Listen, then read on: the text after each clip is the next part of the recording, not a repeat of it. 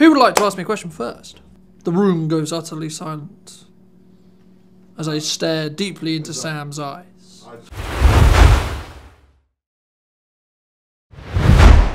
So the value in video marketing is an interesting one because a lot of businesses, whenever they start out with video, firstly, they're really scared about it. But also, number two, they always think to themselves, well, why am I doing this as a video? I could do this as blogs, I could do this as a podcast, and it would be a lot less intimidating.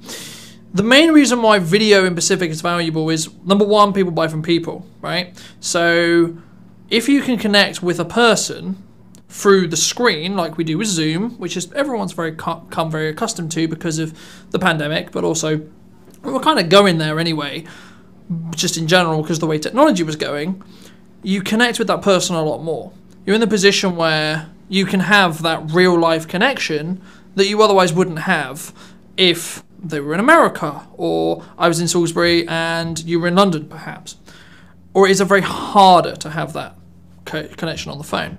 So why video marketing in Pacific is valuable is it allows you to do that with your ideal client or your ideal customer that is likely to want to understand what your product is or your service is, that helps really showcase why it's valuable.